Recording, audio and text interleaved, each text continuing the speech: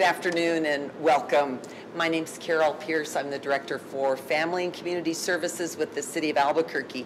And we're really excited that you're here, and we're really excited that we've got so many of our partners together for a really robust conversation that we had this afternoon, talking about the gaps to serve people in our community that are unhoused, some of the solutions, and what we can do to really work together and continue to strengthen our work together.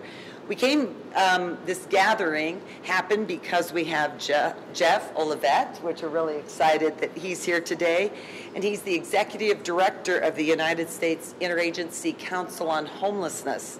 Came from Washington, D.C., but with Albuquerque roots. So we're really excited that he could be here today to really prompt such a great conversation. I think what some of the highlights for me are, we do this work together.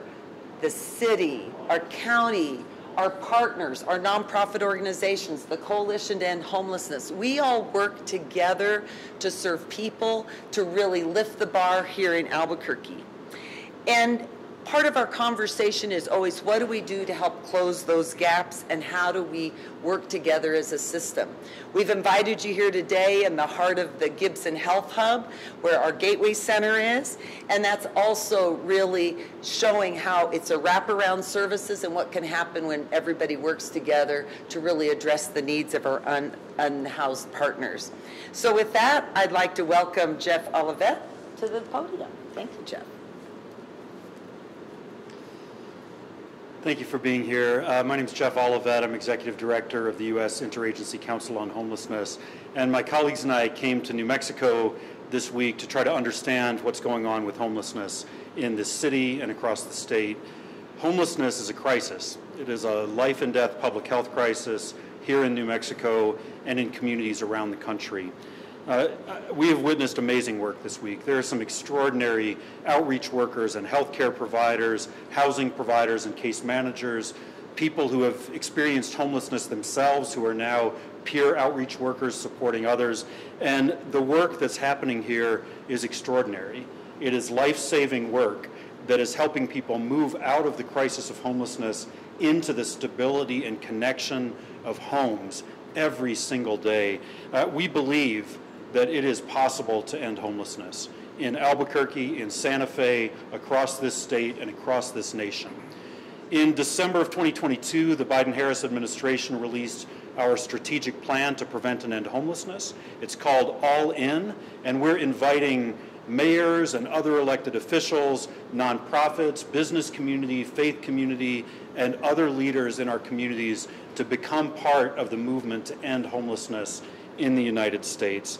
The All-In strategy provides a roadmap for the nation and a roadmap for states and cities across this country to address homelessness effectively, efficiently, and compassionately. We know that to end homelessness in this community and around the state, we've got to prevent it before it happens. We've got to address the crisis of homelessness that's happening every day in our community, and we have to scale up the housing and supportive services that create permanent solutions to homelessness. In order to do that, we need everyone at this table. We need people who've experienced homelessness themselves to help be guides and decision makers along the way. We need elected officials, we need nonprofits, we need community members, the business community, the faith community. This is a problem that we can come together to solve. And we are so thrilled to be with this extraordinary group of partners today and this week. We believe that it is possible to solve homelessness. Thank you for being here, and thank you to all of those behind me and across this great state who are working every day to address the life and death crisis of homelessness.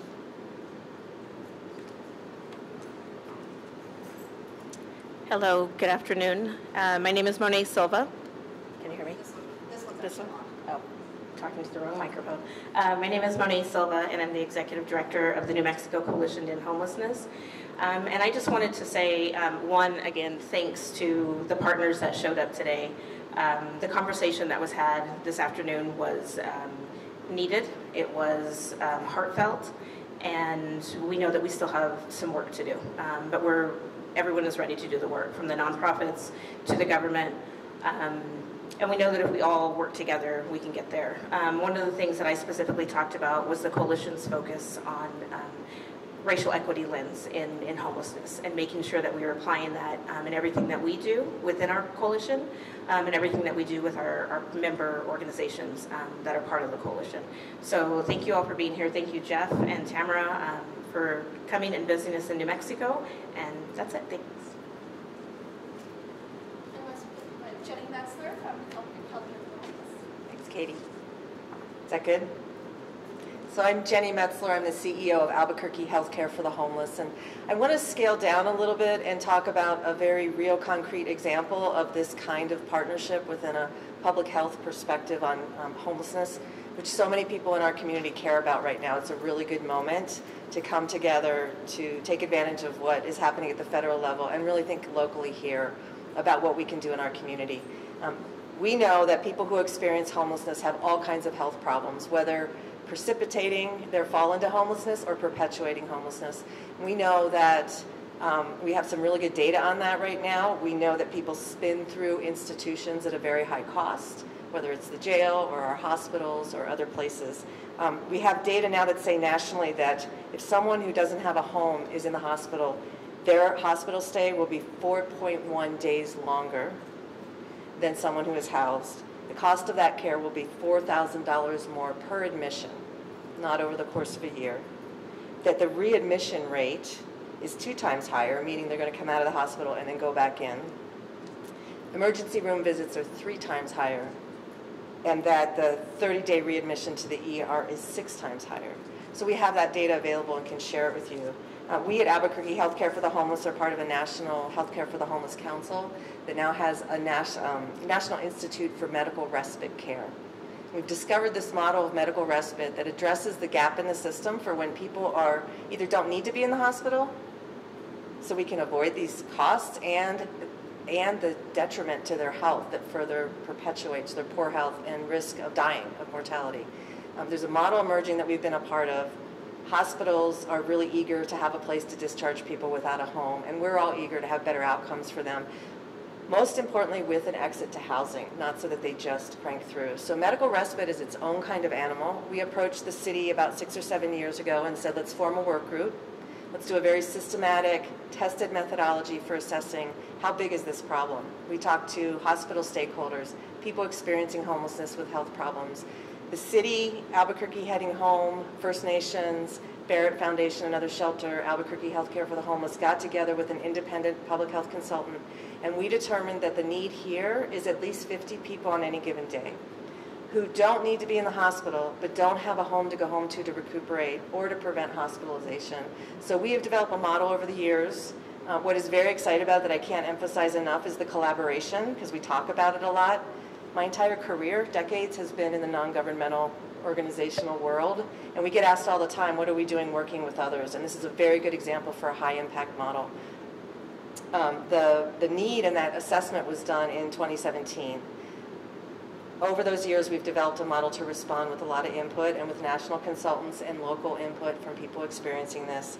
We now have the partners coming together, and this isn't because somebody funded this with a big chunk of money to our federal partners. We didn't ask for that. What we did was we looked at how we could leverage dollars. So everyone in this partnership, which is very formal, are bringing their own dollars. First Nations, Albuquerque Health Care for the Homeless, we're bringing our care every day to a space here at the Gibson Gateway that the city is providing and renovating and making beautiful design that is very trauma-informed for up to 50 beds, slated to open now and be operational around May this spring in 2024.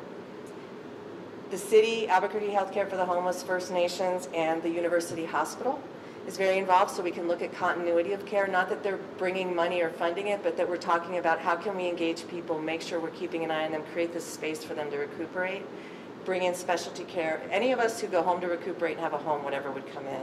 We also have Heading Home that will help us do the operations. So it's not a shelter, it's not housing, it's another kind of animal somewhere in between. The other thing that I want to say in addition to this collaboration that's very exciting is we have resources to do an independent evaluation. So we'll be accountable to the people who get this care, to all the partners, to all of you, to the community and the use of the resources. So we're very excited. We have a lot more information about that, but I think it's a very real high impact example of how everything we're talking about in this space is really going to make a difference. Thanks. Anyone have any questions for our federal friends here, or anyone else who was in attendance at the provider forum? Yeah, I'm wondering if someone could maybe talk a little bit more about what were some of the big topics of the conversation today? What were some of the strategies discussed? I'm curious to hear a little bit more about how you guys are talking about approaching homelessness in Albuquerque. Monet, Jeff, I think. Jeff, okay. Thank you for that question. So some of the topics that we discussed today were gaps in our system in Albuquerque, where the partners are feeling that there's could be some help needed from whether it's other agencies, the state, federal, barriers to housing. What we're finding are causing people to be on the streets longer, things that we could possibly address, lack of housing units, wraparound services, etc. We also had a really good conversation about homelessness in the Native American community and how that impacts us here in Albuquerque as well as the state. We know that the data shows us that Native American homelessness is much higher than other people, and so and some of this gateway is going to deal with that as well. Jeff? And I'll just add a couple of other topics. We talked extensively about the barriers people face when they're trying to get back into housing. And we know that people exit homelessness every day, but it's through Herculean efforts of their own and of the providers that are serving them. Our commitment to this group is that we're going to take back what we heard around those barriers back into our discussions in Washington, D.C. to figure out what the federal government can do to ease some of that, some of the bureaucracy and some of the barriers that get in the way of helping people exit from homelessness. I would also just echo the comment Monet made about tribal homelessness and the racial injustice of homelessness more broadly.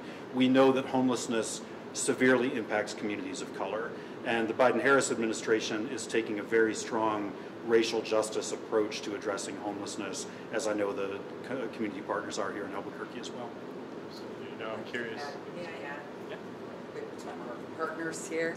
To also add, one of the things we talked about, and I really like how Tamara, one of our senior regional from the U.S. Agency Council on Homelessness, said that one way to describe somebody unhoused is they're missing that social network that we each have. And I just really liked how you said that.